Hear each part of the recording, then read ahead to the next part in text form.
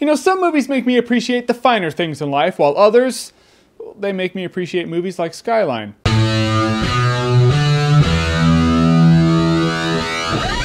The Warrior's Way. Where to begin? Now, in the first 3 minutes of this movie, things were looking good. They had the whole Ninja Gaiden intro video vibe. You know, two ninjas jousting, one falls. You know, sweet ninja shit. And after that's done, an hour goes by before anything happens after that. You think I'm joking? No, you're right. Other things do happen. The biggest badass in the world plants flowers and presses sheets. That shit does not count. I might as well have been watching the Ang Lee Hulk. So I'm pretty sure the writer and director of this movie was like, I'm gonna make a movie that's like 300 and ninja assassin set in a Western setting.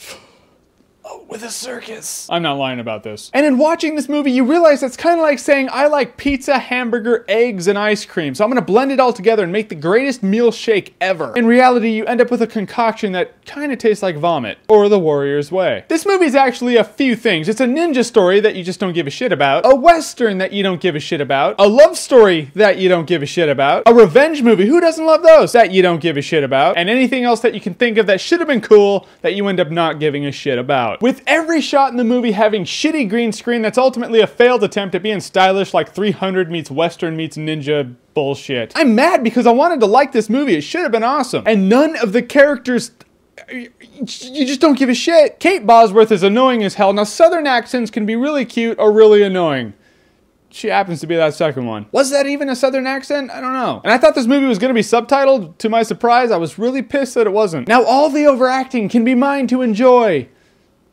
Or endure. And in the trailer to this movie, we were promised that the main bad guys were gonna be ninjas. Nope. They're these Yosemite Sam types. You know, the types? Yeah, them. The ninjas are in it briefly. Those bait and switch bastards. So in my humble opinion, The Warrior's Way is up there with Legion and Skyline as the worst movies of the year. And it definitely gets the dog shit award. But if you like what you've seen here and you want to see more, then click right here to see more.